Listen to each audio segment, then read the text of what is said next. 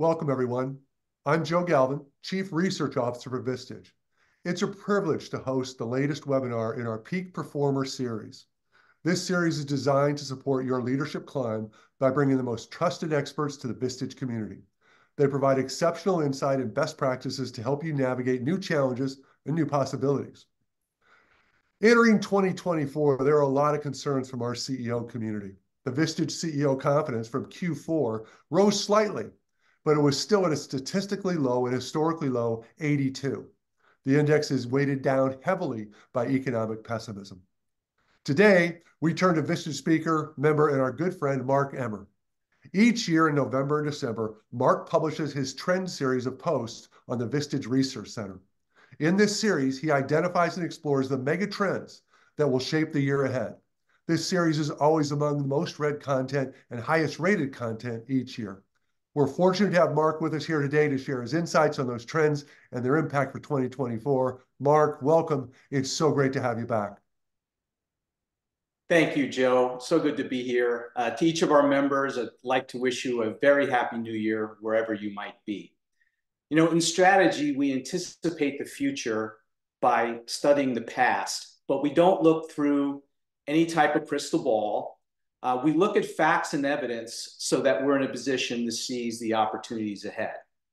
2024 represents both existential threats and monumental opportunities. So our focus today is not going to be trying to predict a recession or when is the Fed going to change interest rates. We'll be talking about trends that are impacting small and medium-sized businesses and their long-term consequences. You know, from 10,000 feet, the way I might describe our economy is it's still in a state of disequilibrium. You know, stimulus, whether it's monetary policy or fiscal policy, it's a lot like a milkshake. You know, it tastes really good going down. And, you know, a couple hours later, you might feel bloated and have a headache, right? So the consequences of PPP and EIDL loans and infrastructure bills and quantitative easing is that our economy is still somewhat out of balance, and the invisible hand just has not had adequate time to correct. I do think we're in much better shape than we were a year ago. So there are some people that think the Federal Reserve's dual mandate might be outdated or in need of some adjustment. Some people have even referred to Jerome Powell as that friend who seems to come late to parties. But, you know, I think overall, if there's one person who really deserves credit for uplifting the entire U.S. economy, clearly that would be Taylor Swift. Just kidding. You know, she's certainly selling some Travis Kelce jerseys, but a great segue into our first topic area, which will be economic trends, which I know are very top of mind for all of our members. So economists have been warning us for some time. Our total public debt is around 100% of GDP. Private debt globally is around 150% of global GDP. And these numbers don't include obligations for healthcare, Social Security, pension, and so on. So the total global debt is about 4x. I want you to imagine going into a bank and asking for a loan for 4 times your company's revenue. Or imagine that your debt swells to that level of indebtedness. You know, you'd blow your covenants, right? So I would say globally, we have an unhealthy amount of leverage. And what's happening is American creditors are beginning to demand a higher risk premium for the bonds that they buy. And this has created a dilemma for Congress. This slide illustrates the construction of our federal deficit. So on the left are the kind of the receipts, and on the right are the expenses. Now, directing your attention to the lower left-hand corner, estate taxes make up about 1.5% of revenue. Corporate taxes, about 9%. So, you know, those topics make great fodder for Sunday morning programming, but the reality is if there's going to be any serious discussion about deficit reform, that's going to require a movement on marginal tax rates. Now, when we look at the right side of the ledger, defense is about 13% of the budget. I don't see that number going down any soon.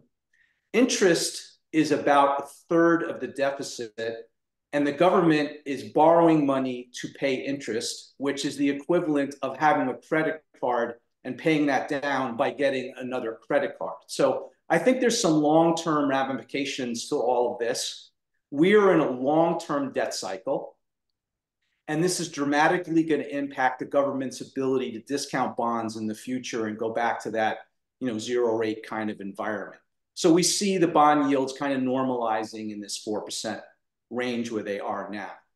And we will continue to have these skirmishes about government shutdowns because honestly, the government has no outs, right? So the other thing, and please don't shoot the messenger, but almost everyone in this call, we should just expect that our taxes are going to be higher in the future, including those of you who decide to divest at some point in the next number of years. One thing that I think is inevitable is that the government will adjust the retirement age because we have kind of the same demographic crisis that Japan and China have. There are merely not enough young people to pay for the entitlements for older people whose healthcare costs are very high and who are living much longer than they have in the past. And Joe, this is just a great reminder. We need to take great care of our kids because they're going to be deciding which assisted living facility we're going to be in sometime soon. So in terms of existential threats, the US is kind of on this collision course. And we could lose our edge in economic, military, academic, scientific, and technological supremacy. And if you look at the course of history, what's happened in 75-year cycles is the world order continues to shift. So this last happened about 80 years ago during the Great Depression and World War II. So what happens is when a country has supremacy, over time, it has prosperity, but not everyone is participating fully in that prosperity. That point of time is inflationary, which is good, actually. A modest amount of inflation is healthy. But at some point, there is social unrest amongst the people who are not participating in the prosperity, and then the government has to make adjustments. So what they do is they print more money and they expand credit. And then what happens most often is that empire then slides down the hill and they have a deflationary cycle. That is what the Great Depression was. So, if you think inflation is painful, deflation is much more painful. And this was the conditions that were endured by the Romans, the Dutch, the German, and the British. And it's kind of the warning that ITR is sending of what the world might look like a decade from now. So that's the long-term view. Now we can take a kind of a shorter-term view. And there's a few things I think of note. 2023 was a story of an elongated wage inflation cycle, which we warned about in this session last year, and a move to higher bond yields. So I think these random spikes in raw material costs and energy prices are likely to continue into the future. And the current threat in the Mideast as a flashpoint is that roughly 15% of the world's cargo goes through the Red Sea and Suez Straits. So when you combine that with any particular threats in the South China Sea, you have a recipe for commodity prices being unstable for some time. I would also remind you that oil is the carrier fuel for oil, which means that there can be an exponential impact whenever there's some kind of pipeline disruption or a terrorist attack where gas prices can spike very quickly. We also have domestic threats such as a potentially divisive US presidential election this year, higher healthcare costs, the prospects of more pandemics, the cost of renewables is high. So all of these things in the last two slides support a period of higher inflation and slow growth or stagflation. So again, I'm not in the recession prediction business, but what I would foresee is over the period of the next 5 years or so, these are the general economic conditions that I think we'll be facing because zero interest is just unsustainable. And the larger that our economy gets, the harder it is for it to grow. So looking at wages, this has been a crunch for employers. In December, we still had 5.4% wage inflation for those employees who stayed in place and 8% for job switchers. The good news is that spread is lower than it's been over the last 18 months or so. And as you've heard me say before, if you want to pay attention to payroll statistics, I would ignore the government statistics. They're kind of distorted. We use ADP Pay Insights, which I think provides more context for private employers who want to monitor wage inflation. Healthcare costs continue to go up in earnest. They would have gone up 7% this year if companies had just accepted the price increase passed on by their insurance companies. But because of the mitigations they put in place, the average healthcare inflation is running more like 5.4%, which will tell you that companies are cutting benefits. And what I would just offer is, if you're making just above minimum wage and you're an hourly worker, a $50 or $100 increase in your healthcare costs is material to those workers. So we really need to be thinking about that as employers. So here are some predictions for 2024. There's an old saying, as goes the consumer, goes the economy. So we expect GDP to be soft. There are some economists who think there could be a recession near the middle of the year. But honestly, Joe, if GDP is down 0.5% or up 0.5%, that's not going to change, how I'm going to manage my particular business. But I think there's evidence of the consumer struggling because of, high student loan debt, healthcare costs, food prices, credit card delinquencies, record high housing affordability index, in that the holiday spending came in only about up 3%, which was considered to be very sluggish. So lots of early evidence that things are slowing down for the consumer. One of the things that we recommend for our clients is that they should be paying attention to external economic indicators and making them KPIs. So one in particular I would be paying attention to is the jobs report. The U.S. economy has been adding between 150 and 200,000 jobs every month. And when that number goes negative, that's when obviously unemployment might shift. But Joe, with that, I'll pause here and see if we have any questions. Well, I've got a couple of questions, of course. I wanted to comment. You talk about 2024, and we know it's there's varying reports on what it's going to be. But what happens after 2024? Where does 24 take us? So when you and I are doing this next year, what are you going to be talking about for 25, 26, 27? Because the mega trends you identified earlier paint a pretty, risky picture down the road. But as we look at the near term, what's 25 look like for us? Well, it's the answer to any question in business. It all depends, right? 25 depends on 24. And, if we really do have a recession in 24, we'd probably have a light bounce back in 25. But I've also seen a lot of projections that think that if GDP growth is 1 or 2% in 24, it could be lighter in 25. But this is what I would also say. In fairness to a lot of the economists who've had difficulty with projections of late, what's happened is these supply chain shocks are very, very hard to predict. And they are a variable that can move the needle, especially as the commodity prices are higher. So the other thing that I think we need to be thoughtful of is, sure, inflation's better. It's only going to be 2 or 3% next year. But that's on the heels of it being 6 or 8% last year. So that's why we expect it to slow down the consumer in 24 and in 25 to some degree. Great, Mark. Thank you. Another comment real quick. You note that unemployment you think is going to go up by about 0.5 from 3.7 today to 4.2. We haven't seen in our confidence index that CEOs are interested in releasing people just yet. But what do you think is going to drive that? Is that going to come from more big companies? What do you think? Yeah, well, that's already the case, right? So there are layoffs in larger companies, which I think are overstated, by the way, because I think job growth continues in earnest, right? But there are sectors of the economy that are much softer for employment, like consulting, for example. Employment is shrinking very quickly.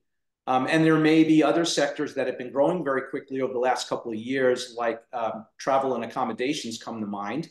That sector's been swelling, and if people stop traveling, then we'll have less employment there. So I think by the end of the year it could be that number, but I think it could certainly be a few percentage points. I should say maybe 100 basis points higher than it is now. Great, thanks. Perfect. All right, so let's dive a little deeper into some of the geopolitical politics.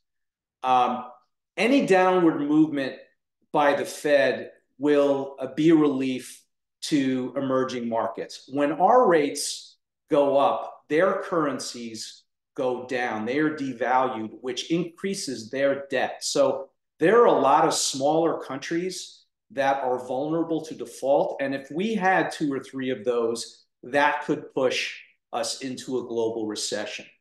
Europe continues to struggle because they don't have the luxury of central banks that can manipulate the economy like ours can.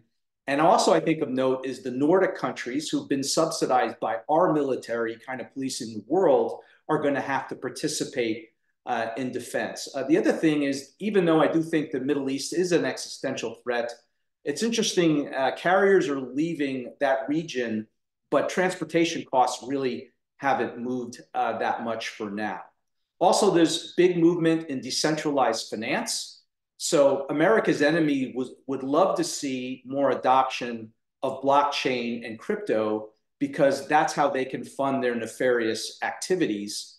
And that kind of would put pressure on the US dollar and certainly threaten the US a bit as the reserve currency. So the fact that the SEC is going to now allow broader access for investors to those types of things, the floodgates could open. We don't dispense any investment advice, so please keep your hate mail. But I do think there's going to be a lot of movement in that sector.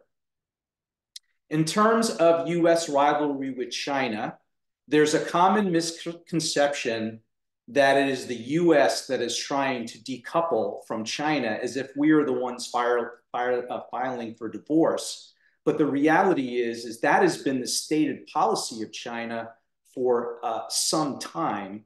And, if we look at the impact of tariffs, I think this may surprise some people. Our imports from China are about the same as they were in 2018. It's just that the volume has flowed from those products that have an import tariff to those that do not. And I still think there's risks. There are 180 product categories where at least 70% of the volume comes from one country. We, work with some members, like I'm thinking about one last year, where their most important raw ingredient, more than 50% of it came from Ukraine. So what's happening is companies are tightening their supply chains from being long, which is efficient and less costly, to being short, which is less efficient and more resilient. And there's some important ramifications there.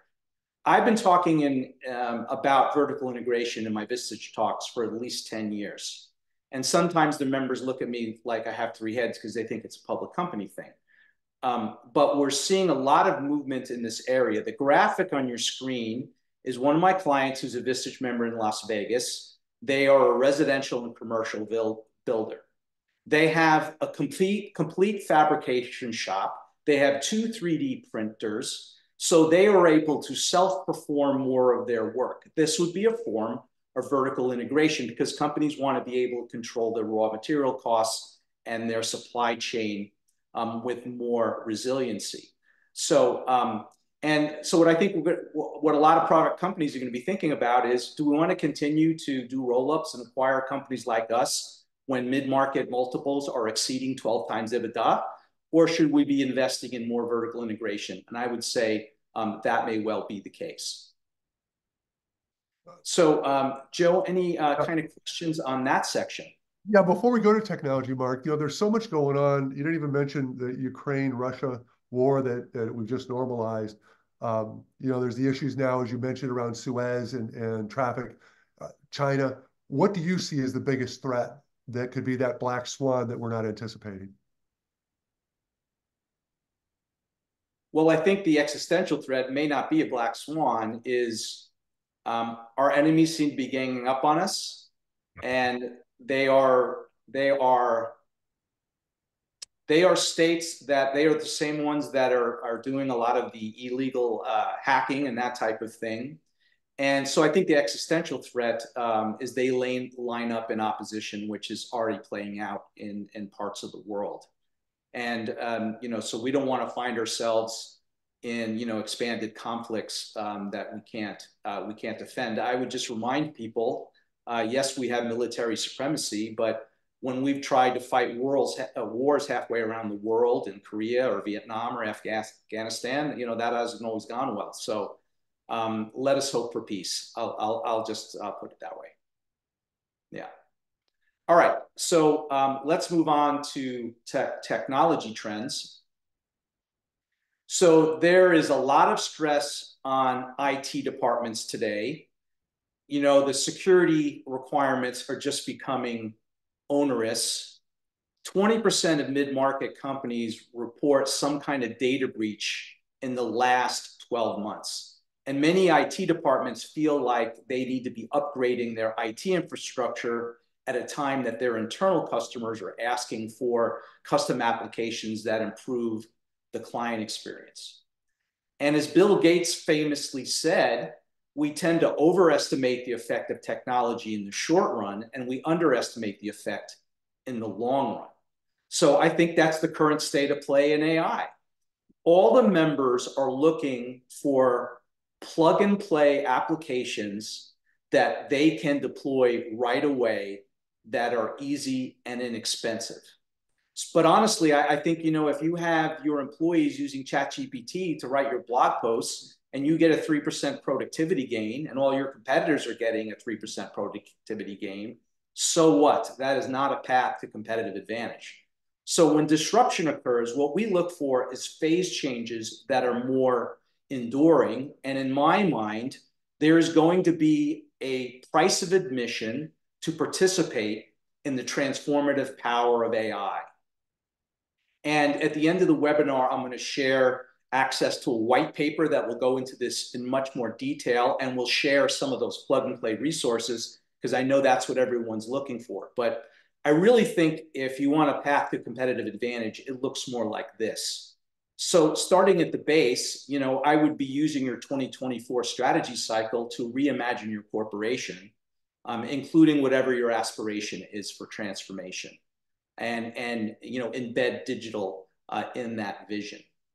And then maybe it's identifying some domains. What I mean by domains is maybe identify a segment within your business that you could really concentrate your effort and implement AI in lieu of trying to boil the ocean. So a good example of this might be advanced analytics. Just try to get better at analytics, and there are many AI tools that are very enabling in that way.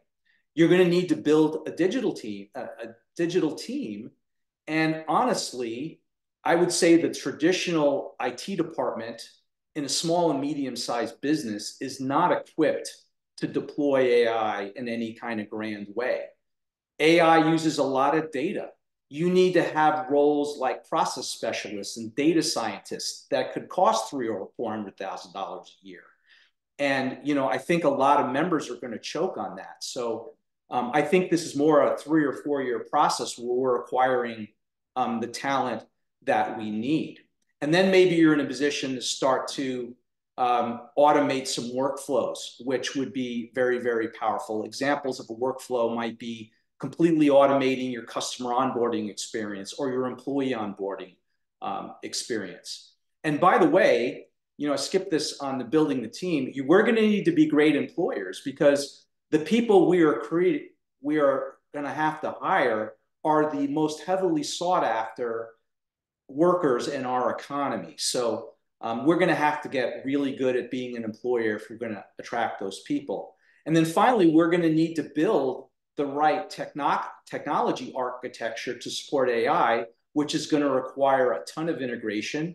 And that has been a massive pain point for our members over the last 5 years. But in the future, what's going to happen is you're going to have an integrated set of systems, and then all of the APIs are going to talk to each other in a very fluid way. And that's what makes digital transformation and AI so powerful. And Joe, I'm amused that everyone is so concerned about the decisions that machines will make, given some of the decisions that humans make, right? I mean, like somebody invented Crocs, for example. Yeah. Okay, just a little AI humor to keep things light. I also think that the transformative power of AI will unleash whole new business models. Companies will be wrapping technology around services and services around technology. So in strategy, we refer to this as recombining. So recombining is taking tools and technologies and services that already exist, but bundling them in a way that they don't. So I'm just offering this slide as an example. Imagine an Uber type company saying, we're going to offer mobility as a service. Maybe you don't need an automobile anymore. So when you need a ride share, you'll have a ride share. You'll have access to rail and bus and scooters and whatever your mode of transportation is, and they'll bundle that as a solution. So what I'm saying is, because the disparate APIs will talk to each other, we will be able to tie together products. That might even happen across companies, which is what's happening right now in the streaming business. There's all these kinds of unique combinations. And then what you do is you give the customer the ability to configure their products. One thing of note is during the holidays, all the retailers slashed the number of SKUs that they were offering.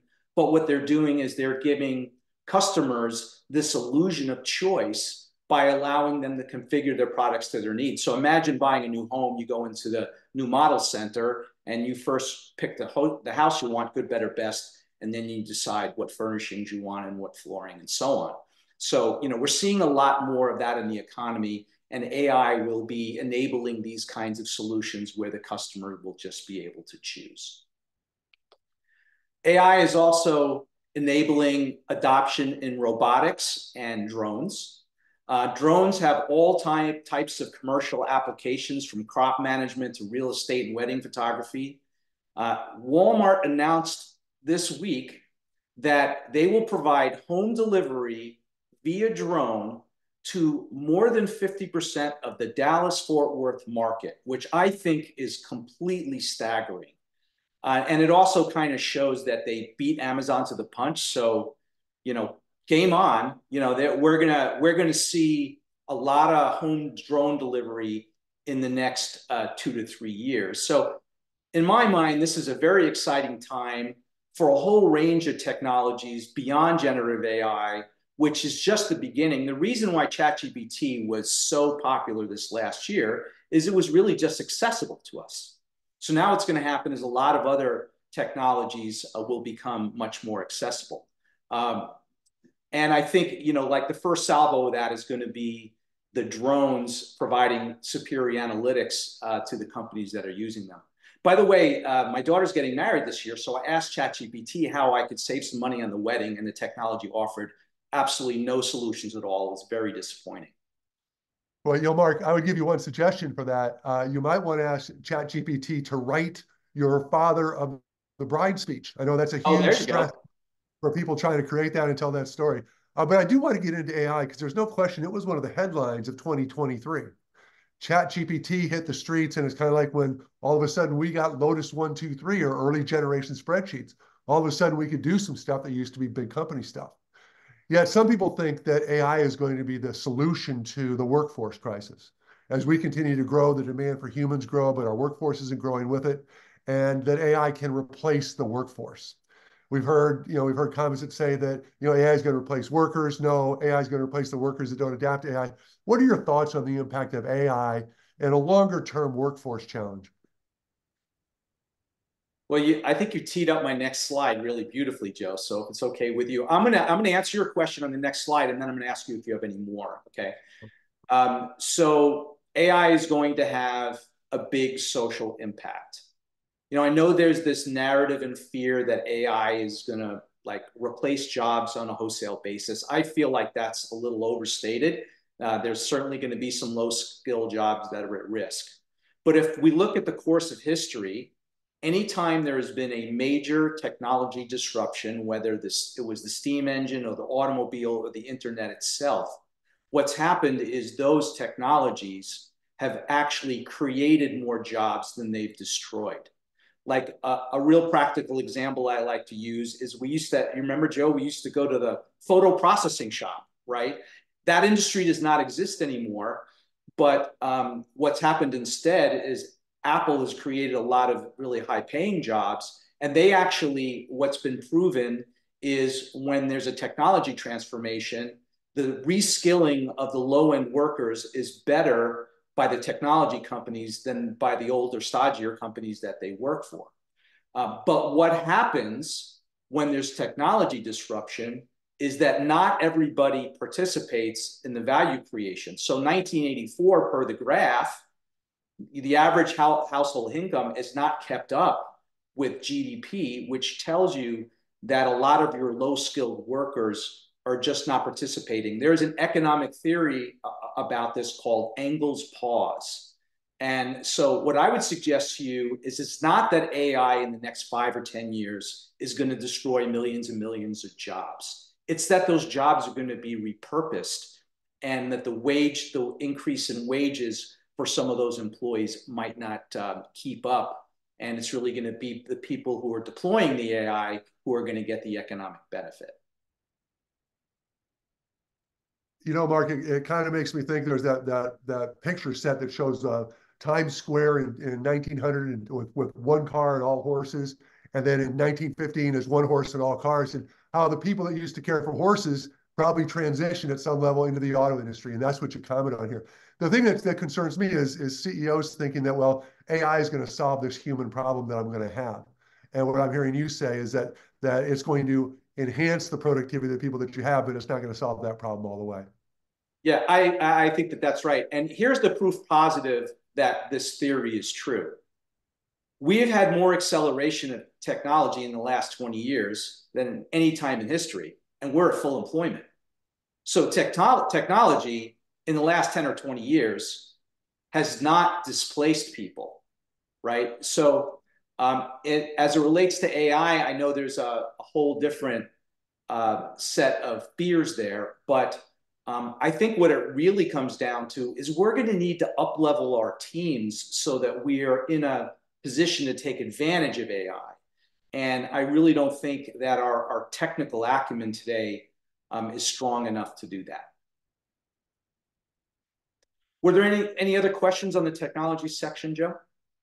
No, go ahead. I'm sorry. We kind of merged the two sections, so no, go ahead where you are. Yeah. Okay, great. All right. Well, good transition. Speaking of employment, 20% of urban office space remains vacant as hybrid has become our new normal. And even though workers say they want to be remote, what's happened is that there is a slump in employee engagement, and the scores have returned back to where they were kind of before the pandemic. And while I think, most of our membership are, very good employers, we do a lot of employee engagement studies in our firm. So I can tell you from personal observation that, we need to get better. And, there's 3 things that employees want today. They want skills acquisition, compensation, and flexibility. And, we did touch upon this last year, Joe, but I think the underlying problem is the way that employers define flexibility and the way that their employees define flexibility are 2 very, very different things. This was a analysis done by the Harvard Business Review, and the vertical axis compares how commonly these various employee benefits are available to employees. The horizontal axis represents how valuable they are to employees. So the upper left quadrant are kind of like the things that are Me Too and differentiated, and the lower right quadrant are the things that you would want to do for competitive advantage. So if you want to separate yourself from the pack as it relates to flexibility, offer more PTO. But what I would also say is that, this is the advice I've been giving my clients. I think with comp and flexibility, you kind of have to come up with programming that is for everybody. But on the career progression one, which is really difficult for a lot of our members, right? If you have, 100 employees and, you only have so many boxes you can elevate people to, we should be talking more about skills acquisition, because all employees want to acquire skills. If you have an $18 an hour worker, they want to know what their path is to 20. So we should be having those conversations all the time. But I think the most important thing is to identify who your high potentials are. And in most companies, that might only be 5 or 7 people. And then make sure you are at least creating the right skills acquisition programming for those 5 or 7 people. So in lieu of trying to execute a corporate university, which most companies find almost impossible, at least try to find the right training for the people who are most valuable in your organization, and then you can expand it from there. The other thing that we mentioned last year is nothing makes employees more crazy than you forcing them to come into the office in a random way and then put them on a Zoom call with people who are remote. So when you bring people in the office, and I know hybrid's not for everybody, and we have lots of employers on this line, 5 days a week in the office, but if you are remote, the days that you have people in the office, make sure they have a clear purpose when they're there. And also, like last year, we need to make sure we're utilizing our collaboration software. I said last year Teams was broken. It's still broken. Companies are not using their collaboration suites as intended. And I encourage all companies to go back and revisit, make sure you have a clear script. These are the times we use email. This is the time we use Teams. This is the time we use chat. And make sure all of your employees are using all the software kind of as it's intended. Any questions? Mark, I wanted to ask you about the return to work challenge, because you mentioned there's, commercial real estate, it's 20% is open or whatever. We negotiated and now have a status quo for what flexibility means for those who can work from home, the hybrid worker. Remote's remote, essential's essential. But now we see CEOs are starting to mandate that those flexible workers now come to the office. Maybe it was 2 or 3 days, and now they want to go to 5. How do you see that tug of war playing out when leaders want people in the office, but the people are used to having the flexibility from being at home, and they still have all these options? Joe, I think the underlying problem is we may not be listening. What the employees want is the flexibility to live their best life. And I have empirical evidence to prove this, because again, we've done a lot of employee engagement studies and we've done the before and after. And my vantage point is that if you demand people to come in the office 5 days a week in an arbitrary way for arbitrary reasons, that is a major mistake. Your employee engagement will go down. You will suffer as it relates to retention. So we continue to have this argument back and forth on, if employers are productive. I guarantee you that employees that separate from you will not be as productive for you as they were before. So I would just suggest we have balance, right? So the norm more in most hybrid companies who aren't, say, pure play production and everyone needs to be on site all the time, most companies are going into those 3 or 4 days. So I'm saying orchestrate those 3 or 4 days in a way that are highly productive, but give people the flexibility that they can live their life. Well, Mark, it seems as the economy slows, more CEOs want to ramp up to that return. And I wonder when the economy reaccelerates through this year, as you said, maybe into 25 and 26, when that pendulum will swing back, and whether they'll pay a price for that, as people will once again have more options and more flexibility to find a job that's going to allow them to live their best life, as you said. Yeah, and especially, if you're trying to recruit digital natives, they have an expectation they can work anywhere. So I do want to finish on that point because I think it's really important. What we should be doing is putting in place a productivity anywhere mindset. So that is, regardless of what answer you choose to the question of how many days people will be in the office, it's incumbent upon us as the employer to make sure that they're productive, making sure they have the right technology tools, making sure our leadership knows how to lead remotely, making sure that our corporate calendar makes sense and that we have the tools to make sure that people feel informed about things that go in the office. It is incumbent upon us as the employers to do that. All right, very good. So let's touch on ecology trends. And on the heels of the recent COPA conference, there's been a declaration by nations in many countries that they want to be carbon neutral by 2050. And that's prompting calls for more enriched ECG programs and adoption of EVs and renewables. Lithium, copper, and nickel will be the currencies of the future. And EV sales are kind of slumping right now. And it's not so much because of the rare earth elements. It's more that the US automakers were really late out of the gate. Tesla is having to discount. And little known fact, Chinese auto producer BYD has now supplanted Tesla as the #1 seller of EVs worldwide. But I think the more fundamental problem is, as I mentioned last year, every nation in the world is falling further behind their promises that were made in the Paris Accords. And the cost to convert to renewables is very, very high. So you can call and cap the obvious if you want, but I think the reality is a real existential threat is we need population growth to support economic growth.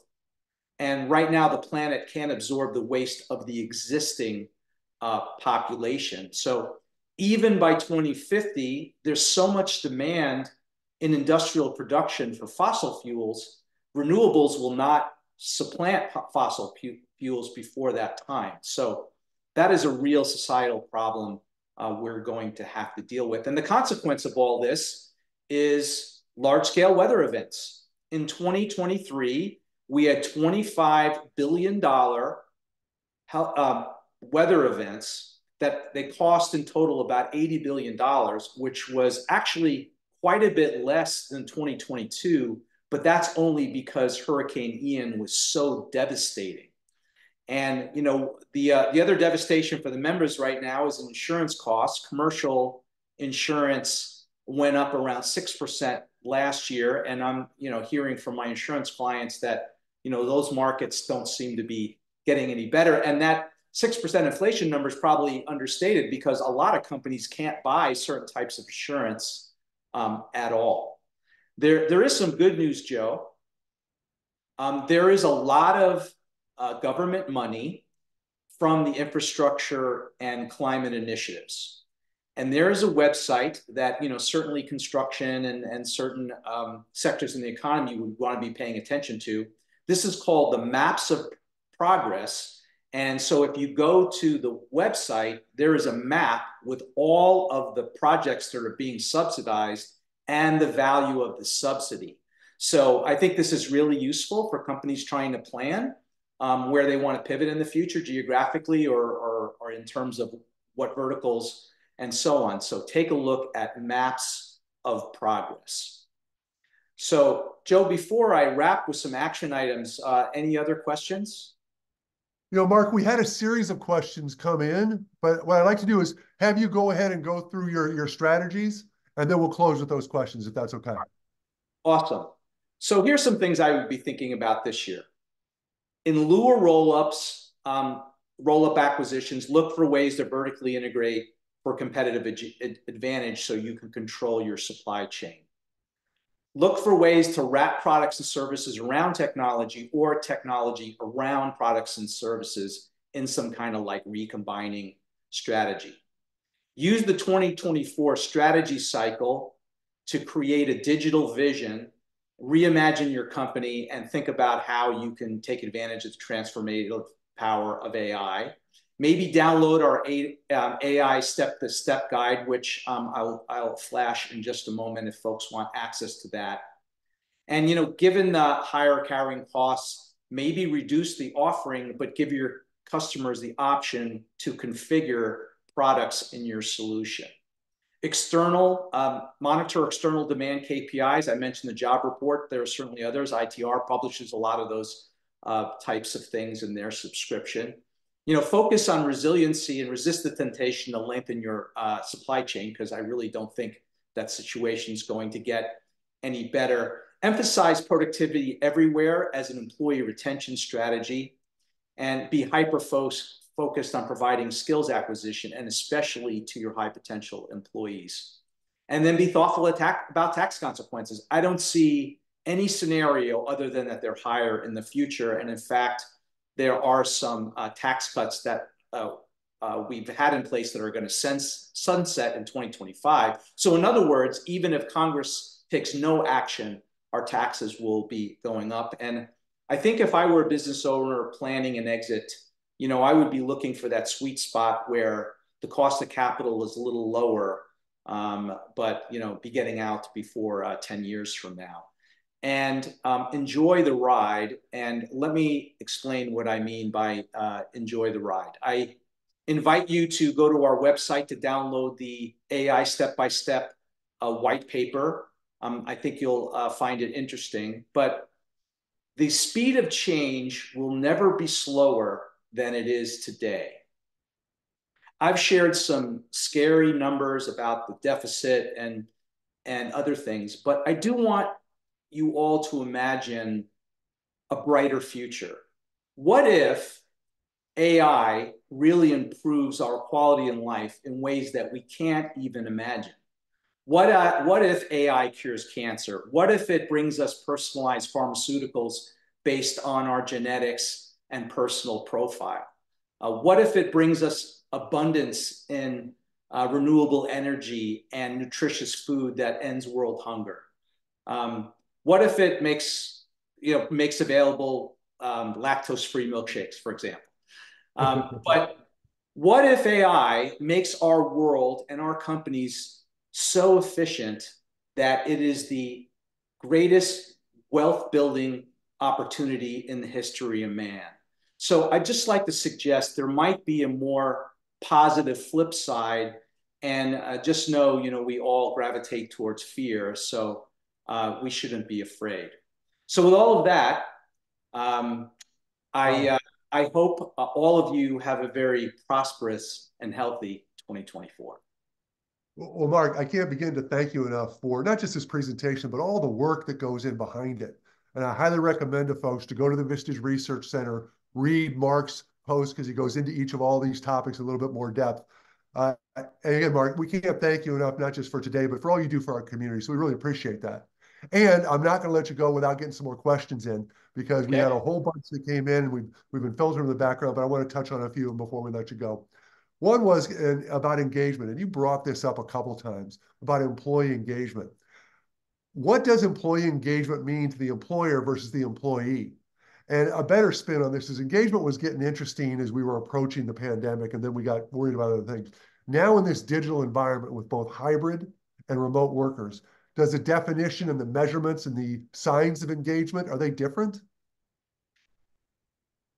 Well, in our firm, we use Net Promoter Score as a best practice because Net Promoter Score means something very specific. You are measuring the loyalty of the employee, the likelihood that they will stay.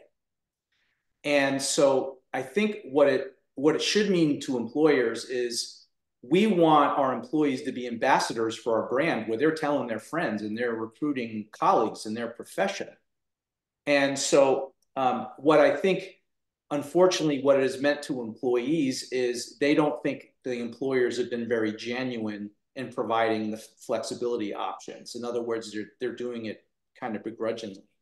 So I really think that this is a great opportunity right now, because many of our competition, they're not very good employers, and so I just would encourage the members to continue to invest back into their employees. And that's not just cash comp, it's the environment that we're providing them. So, you know, it's kind of a formula.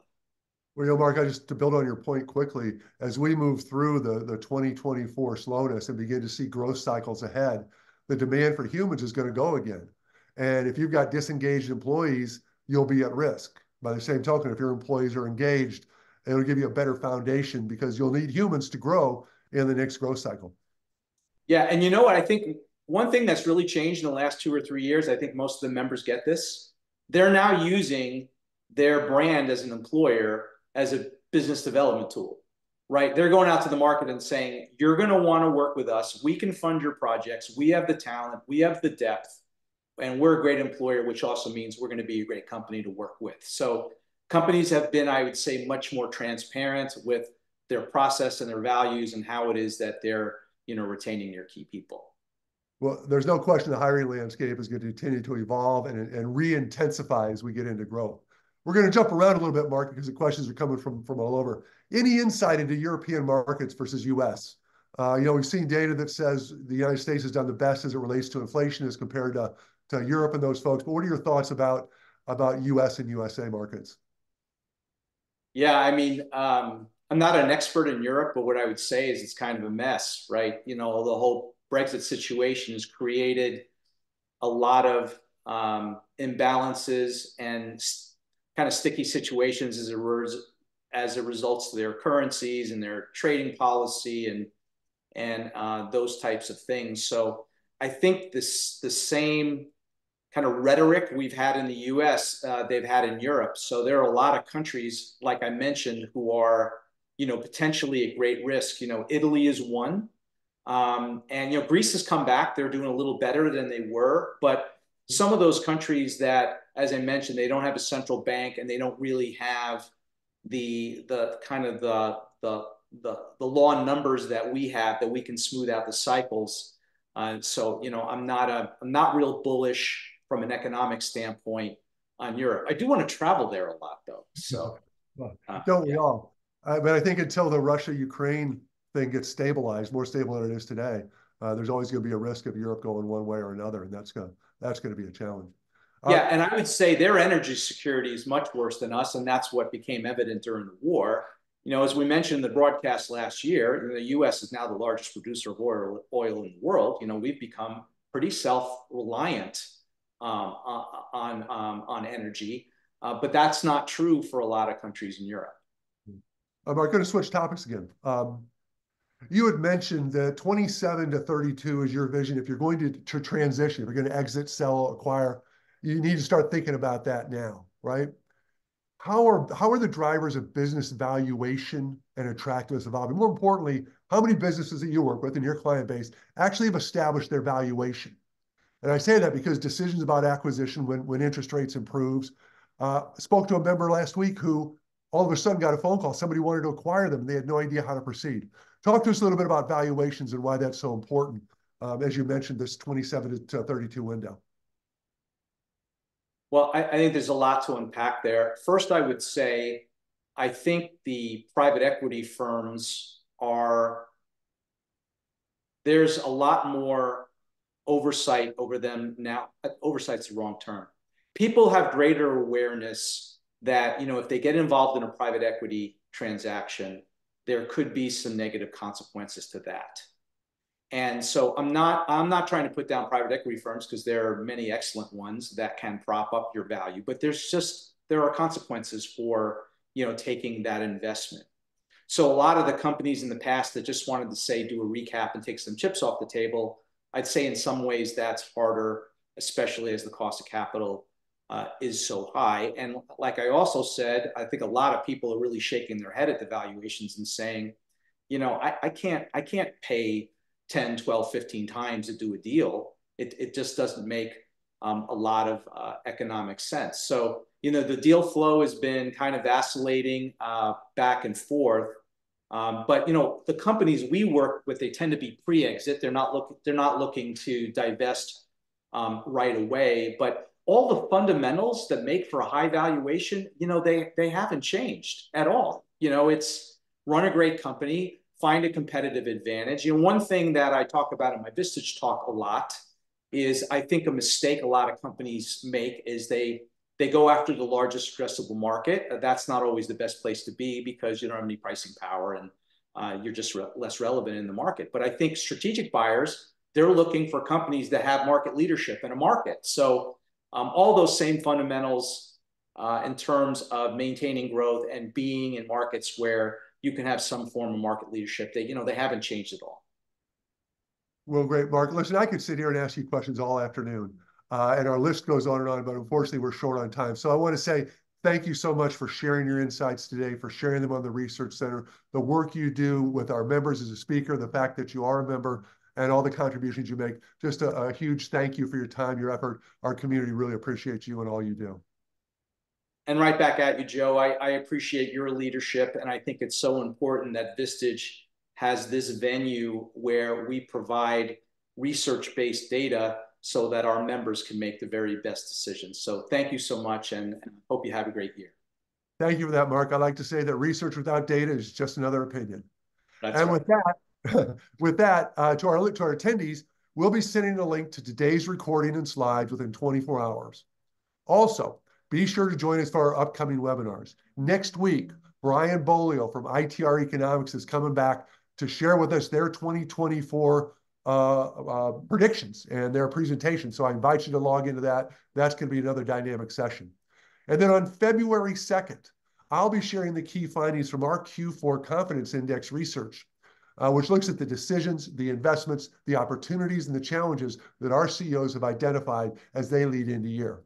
Combined with the ITR presentation and Mark's amazing work today, it'll create a nice set of content for you to think and share with your members. And also mark your calendar for March 1, when we host our next member exclusive with the best-selling author, Marcus Buckingham. If you haven't read his stuff, you need to invest some time in that. It's so spot on.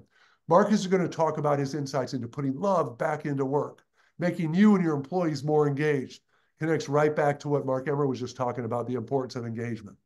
You can register for the Marcus Buckingham session right now at vistage.com/webinar. That's vistage.com/webinar, and that's where you'll see the links to this. On behalf of Vistage Research, I'm Joe Galvin, your Chief Research Officer. I thank you for your attention today and look forward to sharing more insights with you in the future. Be safe, be healthy, and please stay warm this winter. Thanks a lot. Bye.